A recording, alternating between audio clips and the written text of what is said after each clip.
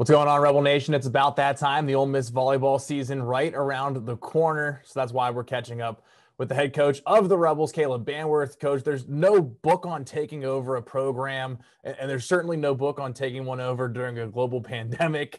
What's the one thing you learned from year one that you're able to carry along here into your second year? Yeah, I definitely wish there would have been a manual waiting for me when I got here, but there wasn't. Probably could write one at this point. Yeah, one of the biggest takeaways was we obviously don't have that much time to train. We haven't had that much time to really like have a training block. So we got to figure out how to train our gym culture from the start, right? So we've been talking about discipline, we've been talking about urgency, we've been talking about the controllables. So right away from day one, we're nailing down our gym culture first, and then we're talking about our system stuff. So like we didn't even get to any like live 6-on-6 play until I think like day 4. It was, and the girls were probably so annoyed with me. They're like, "Coach, we just want to play. We just want to play." And I was like, "Well, we'll get there." But once we get our big rocks done, like once we nail down these controllables, these standards for our gym, then we can start playing.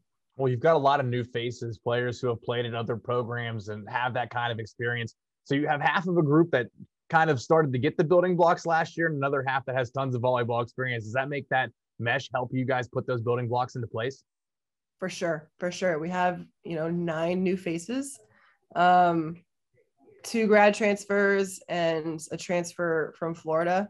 And so those 3, the grad transfers and Riley, who transferred from Florida, were key in setting the standard. They've played at a high level, they've been in big time programs, and they know what it looks like and what it feels like. So all these new faces, kind of some fresh blood and some fresh clay for me to mold, definitely made a difference this year. Speaking of the new faces, what has it done for competition? Bringing in players who, as you said, Florida, Maryland, some pretty primo volleyball programs. You've gotten some talent to come to Oxford.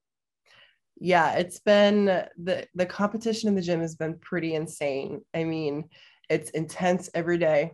Every time we compete in a drill, it's they're working hard. We have 19 athletes that are fighting for 7 spots. So the competition gets pretty gnarly, and all of them are super driven to be on the court. So it gets pretty intense in practice. It's cool to watch.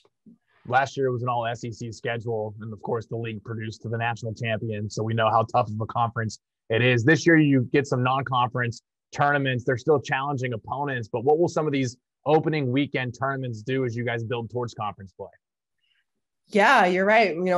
I am really excited to get some non-conference. I think if we would have been able to play some non-conference leading into conference, then maybe would have had a little bit more success, but who really knows? But yeah, we have some really great tournaments scheduled. Teams that win their conference or contend for their conference titles. Really good RPI teams like Troy, Coastal Carolina, Western Kentucky. Obviously, was a Sweet 16 team last year. So to play those good teams are going to help us get better and really prepare us for a tough SEC schedule. And then the goal for us always is NCAA tournament. So playing those tough teams, playing the teams that could boost our RPI, are going to be huge for us. You talk about goals. What are expectations? How do you reach those goals as you're a week out from the opening tournament of the year? Yeah, a week from today. We have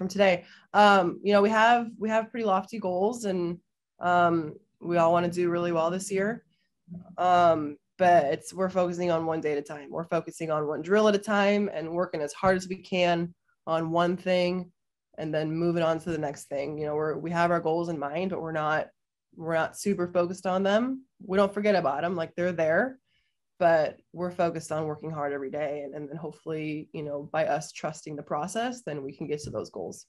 As she said, 1 week away, Troy UAB in the opening weekend. Coach, we're excited to have you back at home at the start of September, but until then, good luck, and we'll catch you back in Oxford. Awesome. Thank you.